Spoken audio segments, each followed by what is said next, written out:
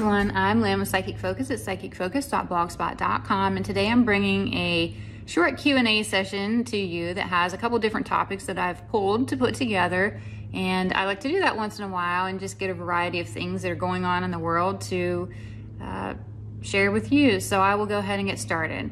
The first one says, "Hi Lynn, I'm traveling, cannot pose a question through the blog." So they sent me an email. It says, "Could you do a reading on can we expect normal weather patterns until December? The spring's been rather cold and the southern hemisphere is expecting a grim autumn." So I wanted to think about this. I was thinking about 2020, what's going on with the weather, and I just see a lot of extreme changes in weather. You know, we used to have a definitive spring and autumn, but now it's like we go straight from winter into summer and summer into winter. We don't really have a gradual transition, and it just doesn't feel as though we have 4 changing seasons. It's like 2 long seasons with a very abbreviated spring and autumn. And I used to see spring and autumn as transitional seasons, but sometimes they just last a few days or even a few short weeks. And the quick transitions look to be a new cycle that continues way beyond 2020. The southern hemisphere looks to continue with their grim autumn, and the northern counterpart has a very short-lived spring.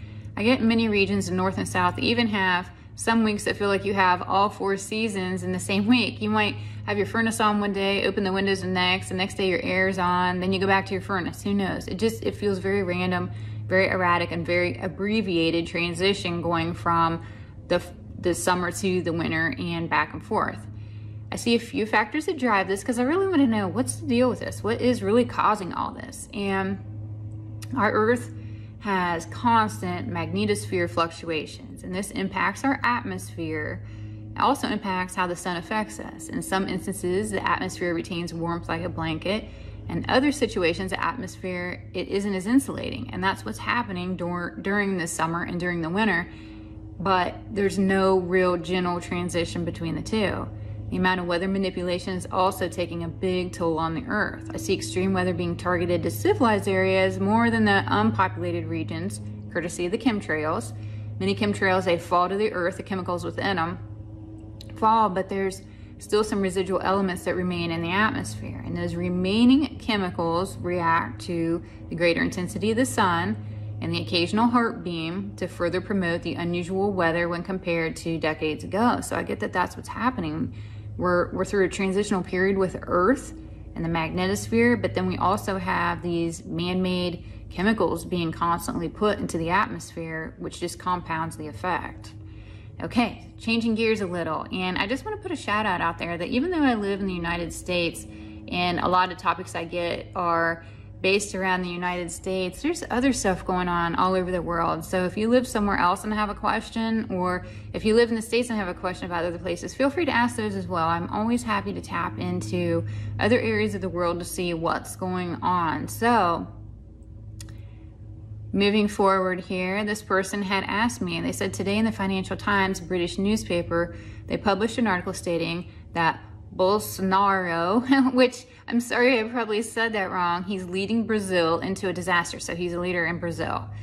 Does this statement resonate with you? And if yes, will they try a military coup d'etat? Besides the beer bug issues, he's facing political problems, many of which he created himself. Once we're facing very peculiar times, he might be the bitter remedy to prevent even worse stuff, like a one world government takeover here. So, and thinking about him as a leader, and just in general, I got that, like most leaders, I see both positive and challenging aspects to his leadership. He's a very conservative person. He leads with that mentality, what he has on his mind, what his opinion is. That's the driving force of his leadership. He's passionate about his beliefs, and he truly thinks that Brazil would benefit from adopting his belief system, even creating laws. The challenge is when you take away personal beliefs and you build laws on your own belief system without really taking into consideration everybody else and how they feel and what's going on, and you impose them on this large scale and eliminate personal freedoms, people are slowly going to reject what you say, both the positive elements of what you say and the negativity aspects of what you say. So that's the real challenge he has. He's focused on his way of believing and moving forward with that without really considering the way other people might feel because he feels his way is best. So I get he does have a good vision for Brazil, but his approach has created huge problems for himself. I do get that his stern personality is going to prevent Brazil from being consumed by one world government, which that itself is a positive.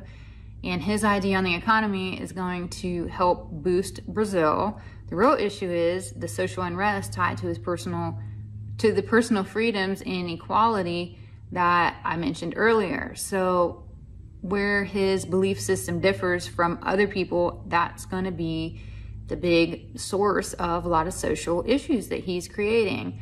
I get that Brazil is on the radar of the powers that were too, because any country that is conservative, any ultra-conservative country, is an economic threat and gets their attention as a possible rival. And I get the powers that were play into the social unrest and also send destabilizing forces there for him to deal with. And if any of you have ever heard of an economic hitman, or there's a movie out there, I think, based on economic hitman, basically what they do is they send people in and they intentionally destabilize governments.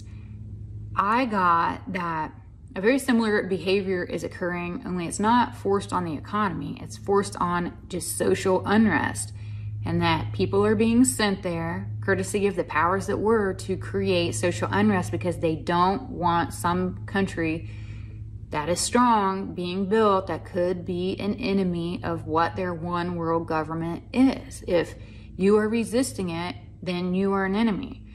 So I got that people are being sent there to create personal and emotional havoc on the country and just creating an out spiral of events. So that's what I got in regards to him. I definitely think he's got a lot on his plate right now, and there's going to be a lot more social unrest before this is over. Okay, last question I pulled here. It says, pay attention to what they call new normality. It's purely a New World Organization term as shown on the UN's new website. And I have a link to their website on my blog if you want to go check it out for yourself. And immediately, yes, and I've been saying this to other people too, that the powers that were, they want the term new normal in our vocabulary.